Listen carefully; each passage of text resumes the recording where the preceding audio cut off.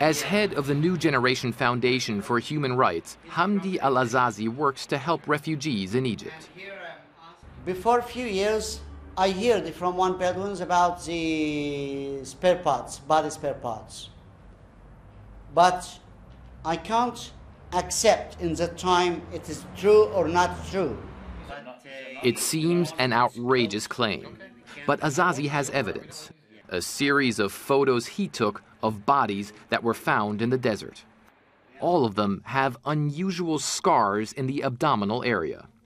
Azazi says he even knows where the operations are carried out. He claims corrupt doctors are in league with Bedouins involved in human trafficking. Corneas, livers, and kidneys are the organs most commonly taken from the helpless refugees. After take whatever they like, or the doctor chooses from this body, after take the body and take it away to the desert. An incredible claim. So we took the photos to a forensic doctor in Cairo. Dr. Fakhri Saleh is the former head of Cairo's forensic department and an expert on the illegal organ business. He says the stitches on the bodies reveal they were operated on shortly before they died. There are two kinds of scars. One is from a post-mortem autopsy and one from surgery.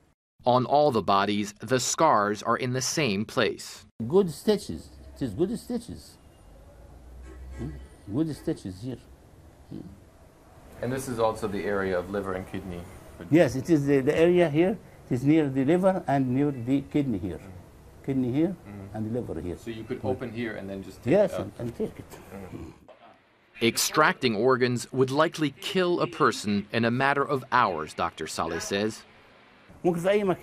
They could open you up, take it out, and just let you die.